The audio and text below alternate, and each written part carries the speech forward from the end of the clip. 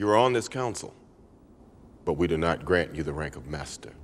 Every empire in Stellaris has a council where leaders can be appointed to give empire-wide bonuses that scale with the level of that leader. These bonuses come from your councilor positions. In this video, I'm going to go through every councilor position available to normal biological empires and rank them in a tier list. We won't be going through the power level of the individual civics, just the councilor positions that accompany them. It is important to remember that whilst the councilor positions themselves can be very powerful, most of the power in your council will come from having council-specified leaders with special council traits that grant other empire-wide bonuses as long as that specific leader is on your council. So not just the output of the position is important, but also what type of leader we can employ in that council position. Without any further ado, let's dive in and start right at the bottom with the F tier. Even the council positions down here in the F tier are not entirely useless. All of them do benefit your empire in some way. These ones just happen to benefit your empire the least. Never forget though, you must put a leader in a councilor position, so if you have a fantastic level 10 leader very well suited to the council, but a very bad councilor position that you could put in, it might still be worth putting that terrible position in to get your level 10 leader on the council, especially if for other positions you only have low level leaders which aren't very well suited. The administrative coordinator grants -2% administrator upkeep per level. That's a total maximum of around -26% if you get a level 10 leader with all other bonuses. You'll notice quite a few of the positions down here in the F tier have upkeep reductions or something similar. Reducing administrator upkeep means reducing the upkeep of our bureaucrats or whatever equivalent position you have. This basically reduces the amount of consumer goods they're going to use at the maximum by around 0.5. That's not a very large reduction per pop. The Archpriest basically does exactly the same thing, but this reduces priest upkeep by 2%. It is the spiritualist version of administrative coordinator. Chief Herald of Arms grants you +5 unity from subjects per level. I've noticed in my testing though, I'm not sure this entirely works correctly. I had around 10 subjects and a level 10 leader on the council, but I was only getting about 140 unity from this position. I think it may scale with the subject opinion or maybe some other modifiers. I'm not entirely sure. If somebody knows for certain exactly how this is working, let me know in the comments below. But generally in my testing, the amount of extra unity you're going to get is very minimal. You'd probably prefer having something giving a percentage modifier to your unity output. The Chief of Service reduces your army upkeep by 1.5% per level, and you'll get 25 army starting experience per level as well. Getting more army starting experience is fine, and reducing army upkeep could be good if you have lots and lots of armies in the late game, but we're still probably talking about, at the maximum here, 100 or so energy credits, which is, even in the best case scenario, quite a minimal bonus. The head arbiter can either be a commander or an official, so you do get a bit more diversity with this position than the other previous ones we've looked at that could only be fulfilled by one leader class. You'll get +2% worker pop resource output per level. That means you'll max out at level 10 at 20% and with some other bonuses around 26%. There are lots and lots of ways of boosting worker pop resource output such that by the late game 20 additional % in terms of bonus output will actually only give you an effective increase of probably more like 5 or 10%, a very minimal amount. Combine that with the fact that vassals are so powerful and prevalent now in gameplay that you'll probably get your basic resources from other empires rather than creating them internally, and head arbiter does not make sense as a position for you to take. Employment Commissioner is basically identical to the previous role we looked at, and thus it's right here down in the F tier. The Integration Facilitator reduces empire size from districts by 3% and district upkeep by 3% per level. Given that empire size from districts is the smallest, pretty much, factor in terms of your empire size contribution, that's pretty irrelevant. The reduction to district upkeep is probably slightly better, but we are here only talking about a modest amount of energy and rare resources. A strategy could be made where you combine other bonuses to reductions in district upkeep, but even then I think you're maxing out at around minus 50%. The Labour Magistrate increases slave happiness by 2% per level. Given that slaves generally have the lowest possible political power, their happiness should be relatively irrelevant if you want to maintain a stable empire. So increasing their happiness is fine, but why would you even bother? There is no economic benefit in making slaves happier. Master Architect increases planetary build speed by 2% per level. This can be very useful early on at the start of the game when the position is not really available, but later on you'll be getting lots and lots of bonuses to build speed on your planets that an extra 20% in total if you had a level 10 leader is really not very good whatsoever. The Master Necromancer increases your unity production from necromancers by 0.5 per level. That means you'll get a maximum of 6 base unity, maybe 6.5 if you have a level 10 with the 3 extra bonus points you can get in there, but that's really not that great. You only have 2 necromancers per planet, so getting an extra 12 base unity production on the planets with necromancers is not very much additional unity for an entire councilor slot. The Prime Speaker increases your faction unity bonus by 3% per level. That means that around the max level, it's equivalent to the faction unity bonus you get from 1 level of egalitarian. We don't take egalitarian for that plus 25% faction unity bonus as well. That's not the main reason we take it. We take it for the specialist resource output and the great living standard you can get. This is going to be such a minor overall bonus to your unity output that unless you've got absolutely no other positions at all available to you, which cannot be the case, you always have more positions than slots, why would you take this? Protector of Liberty increases egalitarian ethics attraction by 7% per level. That means you can get up to a maximum of 70 with level 10, or around 100 or so if you get to level 13 or 14 with the additional bonuses as an effective skill. We can already get a massive bonus to the attraction of egalitarian by simply promoting the faction, which is entirely free by the way. We can also get from leader traits lots more governing ethics attraction, and of course the only way for Protector of Liberty to work is to be some degree of egalitarian, so we must already have that as a governing ethic and thus can improve our governing ethics attraction to get more egalitarianism. Yeah, so why really would we want this? If anyone has an idea, a zany strategy they use with it, please let me know in the comments below. I'd love to hear how you could use this in an interesting way, but I'm really racking my brain and coming up with pretty much nothing. The Science Directive reduces researcher upkeep by 2% per level. Just like the Archpriest and the Administrative Coordinator, this really sucks. We're talking at best, half a consumer good per researcher. Shadow Councilor reduces ruler upkeep by 4% per level. This is even worse than any of the other upkeep reductions we've seen because rulers are always a vast minority within your empire. You'll generally have somewhere between 0 and 4, 5, or 6 on every planet. That's really not very many to get a 4% discount per level on.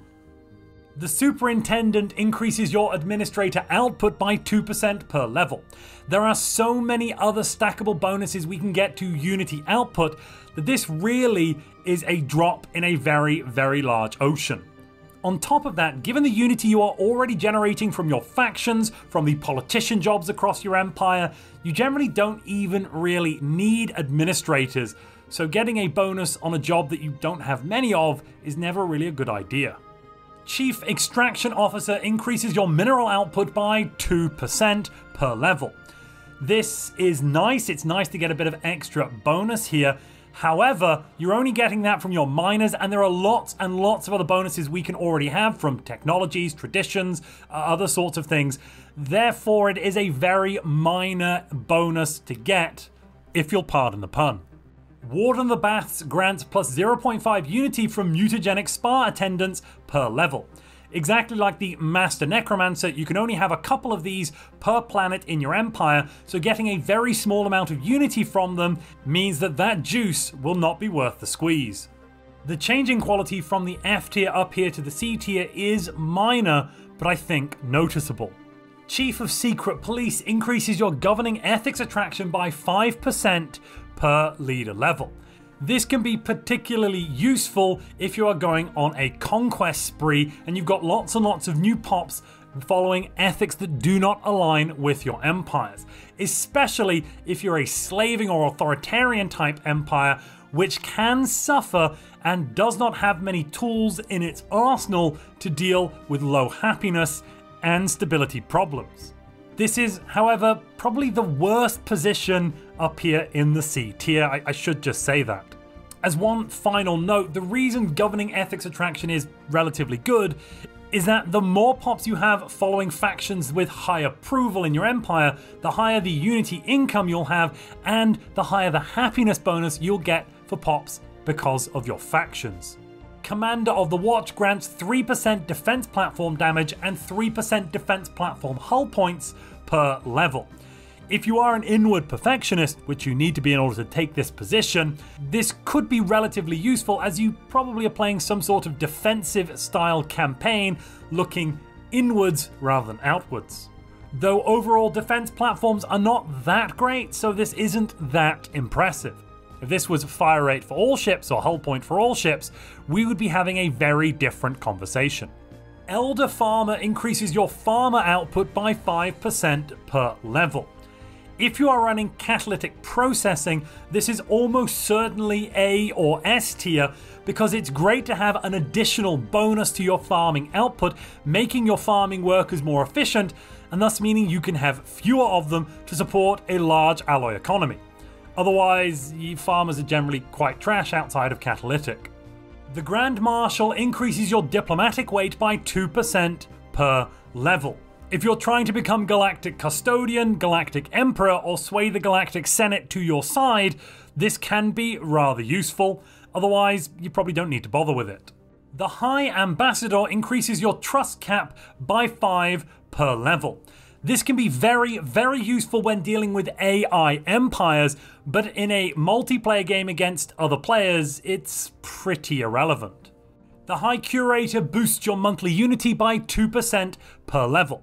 This can give you a healthy boost to your overall unity output empire-wide, though when we compare it to other bonuses you are going to be getting, it is actually quite a small addition. Keeper of the Vaults reduces your leader upkeep and leader cost by 2% per level. This means recruiting leaders will be cheaper and maintaining your leaders will be cheaper as well. Leader upkeep relative to your unity income probably peaks around the year 20 or 30 up to probably around 50 or 60. That is the best time to have a Keeper of the Vaults as your leader when your leader upkeep is relatively high compared to unity income. Outside of that relatively brief window, especially later in the game when your unity income gets very, very large, but your leader upkeep doesn't scale as much, it's really not worthwhile. The Lord Steward increases your ruler pop resource output by 2% per level. This will grant you basically only a minor bonus to unity output for your rulers. However, if you are also some form of technocracy, if you can get that in there as well, then you're going to be getting a bit of science too, which is relatively nice to pick up on the side. The Minister of Ascension is identical to the High Curator we looked at 3 positions ago. Just remember what I said about a minute and a half ago. The Minister of Extravagance increases your ruler happiness by 4% per level. Now, this can be good because you will be having the hedonistic living standard, that's what comes alongside this civic, granting 700% additional political power to rulers. Early on in the game, you can quite easily get your rulers up to 100% happiness with that living standard and the Minister of Extravagance. But any additional happiness above that is entirely unnecessary and will not be productive, it will be lost. So this can be alright early, but later on when you have lots of other happiness bonuses from factions and other such things, it should probably be removed as it is no longer benefiting your empire. The Prime Herald increases your priest output by 2% per level. This is not just the Unity though, I believe this is also the amenities, so it is a small boost to your amenity efficiency as well. Speaker of the Kin increases your citizen political power by 2% per level. If you have a multi-ethnic society with some pops being resident rather than full citizens, this will buff your happy citizens, giving them more political weight overall and thus increasing your stability on your planets. Additionally, even if you only have citizens in your empire, this will buff the political power of all pops, meaning that while stability will remain unchanged, the unity output you get from your pops will be increased because it will seem like there is more political weight behind each of your factions. The Shroud Walker Teacher is a special councilor position you can only get if you ask for a leader from the Shroud Walker Enclave. You'll get plus 5% chance for psionic research options per level, plus 1% monthly unity, and a reduction of 2% Shroud Delve cost, and that is all obviously per level. Now that the developers have changed the game a little bit, now that the ascension paths no longer require RNG to get their technologies, this is much less useful. The monthly unity is fine, and if you do psionically ascend, the Shroud Delve cost reduction is alright. You're looking at somewhere between, 100 and 200 energy cost reduction there. Overall though, these are minor bonuses in line with some of the other unity bonuses we've seen in this tier. And if you're enjoying this video, please delve into that like button. In the B tier, we have positions that are clearly better than the previous two tiers that were honestly very, very close in terms of power level. These are generally niche positions which are good in some cases, though you might not need them all of the time. The Minister of State honestly has dog poop bonuses. You're going to get an additional 2% to Envoy Improve and Harm Relations, First Contact Speed and Infiltration Speed per level. That generally sucks. However, not taking this position on your council gives you a multiplicative 25% penalty to your diplomatic weight. So if you're trying to get things done in the galactic community, not having a Minister of State is very, very prohibitive, because that 25% penalty is, I need to emphasize this, multiplicative, not additive. So you'll only have 75% net of the total diplo weight you get after all of your additive modifiers are calculated in. Apostle of Death improves your Sacrificial Edict effect by 2% per level. Sacrificial Edicts can be very, very powerful, so getting anywhere between a 2 and 20% bonus on those effects would be rather nice. The Bloom Herald reduces the cost of Gaia Seeder buildings by 5% and the upkeep of Gaia Seeders by 5% per level. The cost and the upkeep is probably the main issue with the Gaia Seeder buildings going down that civic path. So removing that, possibly removing 50% of that, is very, very nice. Though later on in the game, when your economy is really going very well, that bonus is really not very useful. This is much better earlier on. The Grand Storyteller has relatively modest bonuses, plus 2% leader experience gain and plus 2% governing ethics attraction per level. However, what makes it much better, what is putting it above the C and F tiers, is the fact that you can have any type of councilor in this slot, a commander, an official, or a scientist. This makes it very, very versatile and much more powerful than just the bonuses it is granting. The Labor Intendant reduces empire size from enslaved pops only by 2% per level. As pops are the largest source of empire size in your empire, and if you're a slaving empire, you probably have a majority of slave pops, this is a great reduction to pop size empire-wide. Later on in the game, this gets very, very powerful when empire size starts spiraling out of control and you want to rein it back in to reduce your tech and tradition costs. The Primary Overseer increases ruler happiness by 1% and gives 0.2 unity from enforcers per level. The unity bonus is very minor here, but that additional ruler happiness will give you quite a lot of extra stability because of the way that your society is structured with the oppressive autocracy civic. That extra stability will grant you lots of extra resources from jobs, so you should probably go for it. The Principal Instructor is very, very similar to the Storyteller. will get 2% leader experience gain per level, but this councilor position is available to any leader class at all. The Shadow Weaver grants 0.02 dark matter from researchers per level. So at the top end here, you're getting around 0.1 base additional dark matter output from each of your researchers. That can be very, very nice, and actually it almost pays for their upkeep in some cases if you've got lots of other bonuses stacked in there as well. Also, if you are going for a crisis run, getting this dark matter production early on in the game can allow you to build up a significant stockpile and thus reduce the time and number of stars you have to destroy before you can conquer the galaxy and ascend to the Shroud. Master Crafter increases your armor hit points by 1% per level. This basically means it functions as either 1 or 2 of the armor hit point repeatable techs, getting you, around 5 to 10% additional armor hit points. It's good. It's great to have extra armor hit points. It's not the best military bonus we'll see, but it is a nice one to have in there. The Watcher of the Imperium gives you plus 2.5 base intel and 2% infiltration speed per level. Combining that with the other intel bonuses you get from being the Galactic Emperor, you should have 100 intel on every single nation in the galaxy with this council position. Later on, different technologies, different bonuses may make this somewhat obsolete, though it can be quite nice to pick up. Speaking of watching, thank you very much, ladies and gentlemen. You've made it to the secret call-out.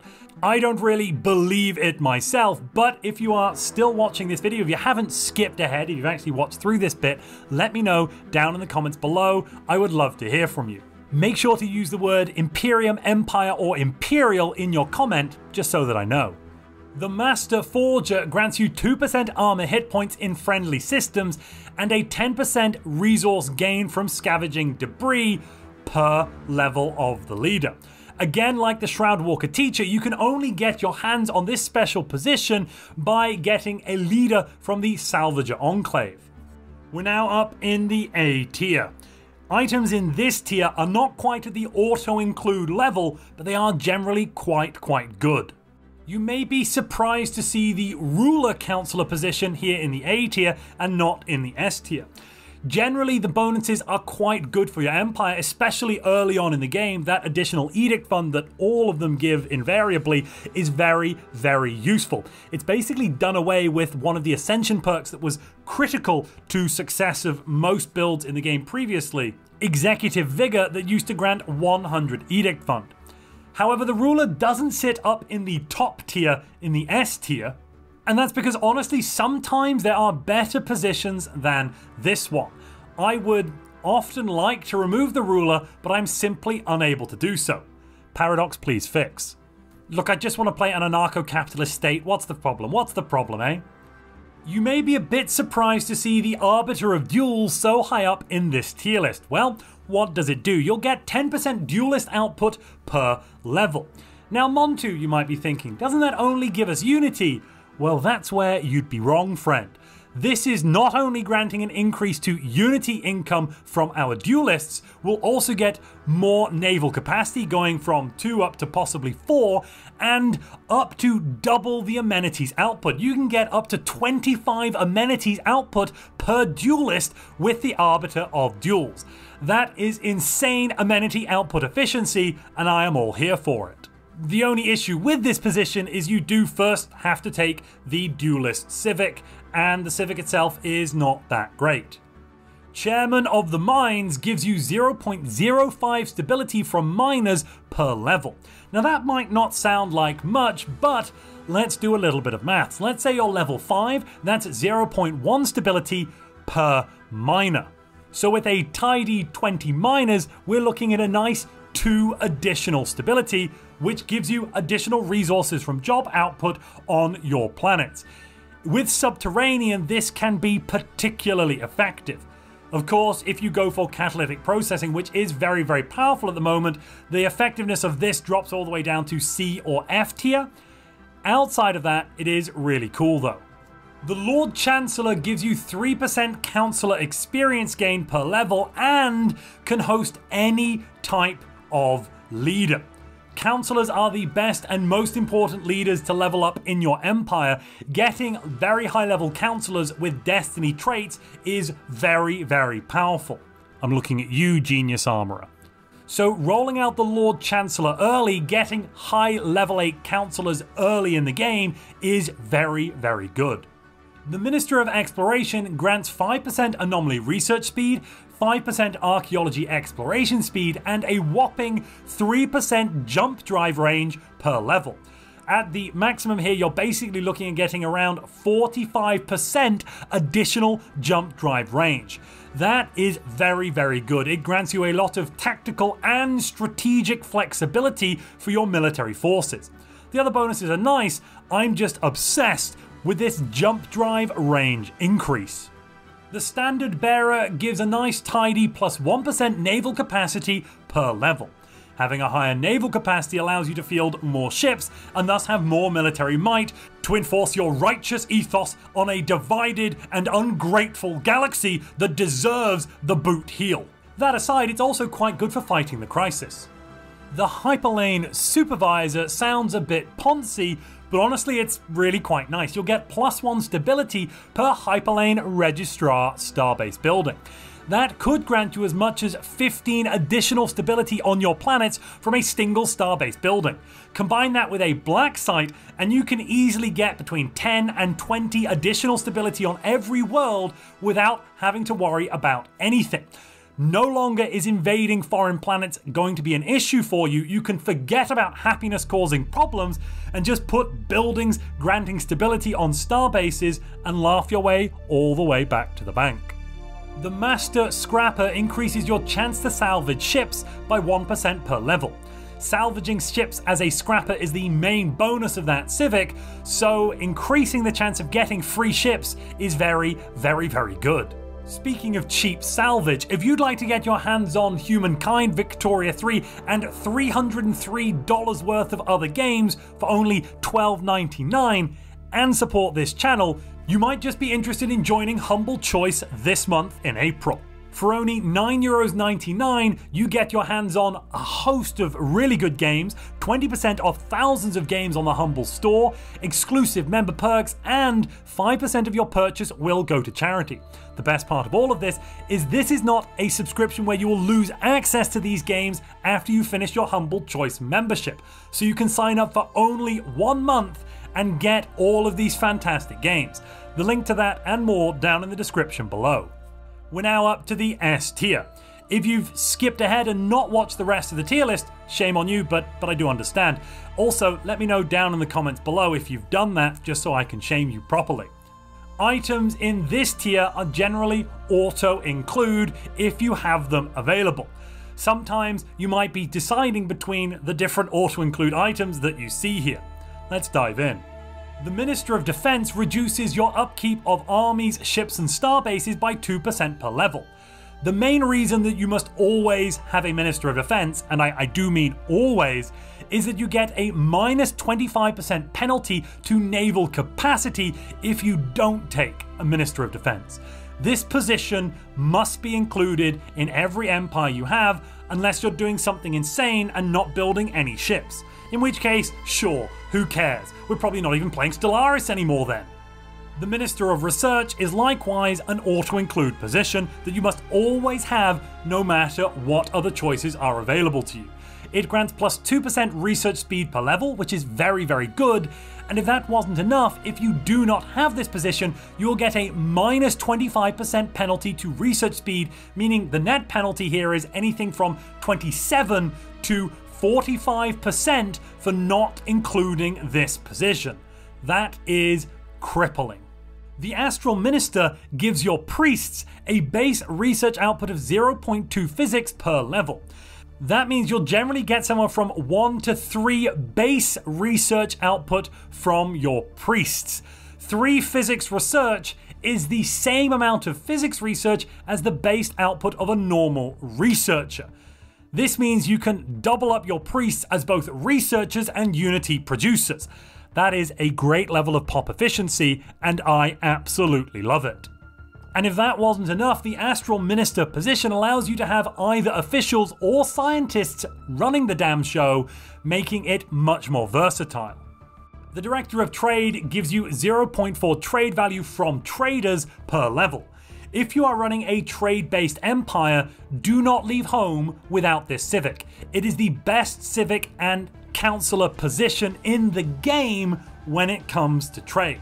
You're looking here at getting up to 6 additional trade value from traders, which can then be modified by bonuses, and if you're stacking these bonuses correctly, of between 200 and 300% to trade value, making that 4 to 6 trade value turn into a whopping 12 to 18 trade value. If you're in a Holy Covenant Federation, that means this position alone grants you around 4 to 6 energy and 4 to 6 unity per trader in your empire. That is a crazy increase to your economy. The first Citadel is possibly the best councilor position in the game. If you have access to this, if you've taken the Sovereign Guardianship Civic, don't forget to put this on your council. You get so many crazy bonuses. Let's go through them. So you get 10% defense army damage. So what? 5% starbase hull points and 5% starbase armor points. So what? 5% shield hit points in friendly systems. That's not just for starbases, that is for all fleets. 5% fire rate in friendly systems and 5% accuracy in friendly systems. If this trait was only 1% per level, it would still be very good. The fact that it is 5% per level is honestly a bit insane. At the top level here, you could get out around 75% accuracy, fire rate, and shield hit points for every single ship in your empire when they are in friendly space. That basically makes you nigh unconquerable if your economy is relatively similar to your neighbors. Of course, those top numbers are assuming you have a level 10 leader, you are running the agenda for +2 effective councilor experience, you've taken statecraft, and you've gotten a couple of other bonuses like oligarchic. The first warden is a very simple position, but it is very, very powerful. It reduces your pop amenities usage by 1.5% per level. Combine this with dictatorial and possibly the ascension perk, One Vision, and you can at least half your pop amenities usage, if not get it even lower than that. The efficiency you can have from your pops by reducing pop amenities usage is so crazy. The Lord Commander grants you 1% ship fire rate and 2% army damage per level. Getting an extra 5 to 10% ship fire rate for a council position is very, very nice. It's not quite as powerful as some of the other bonuses in this tier, but it is still a very good, very solid councilor position to take. The Lord High Admiral grants you 1% naval capacity per level, identical to the Standard Bearer, but then you get this crazy extra bonus of +50 ship starting experience per level. Combining this with the Destiny trait that grants additional, I think it's 500 or 750 ship starting experience, and you can make all of your ships start out at level 2 with 1000 experience minimum. That will grant you loads of extra bonuses to fire rate and other such things, giving you a very, very powerful navy. Minister of the Seas can be very, very powerful when combined with the civic it comes from, anglers, and catalytic processing. You will get +0.3 food from anglers and +0.2 consumer goods from pearl divers per level. If you shift your consumer good output to be only from pearl divers, that means you can entirely get rid of artisans, and you could also take the military spending policy to get +25% alloy output and -25% consumer goods, but still produce more consumer goods than artisans without that negative modifier. This is a very, very powerful position. Minister of War Production is only available to Fanatic Purifiers and grants you a very tidy +2% monthly alloys per level. That's just really nice. Alloys allow you to build more ships gives you more military power and the ability to enforce your will on an ungrateful galaxy. Principal Catalyst basically does exactly the same thing, giving you 2% catalytic technician output, which is honestly really, really nice.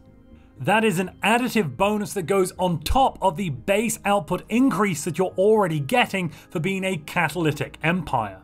Speaker of Parliament gives you plus 3% council agenda speed per skill level. There are lots of ways of modifying the base output to council agenda speed, namely getting your council full of 6 members that are high level.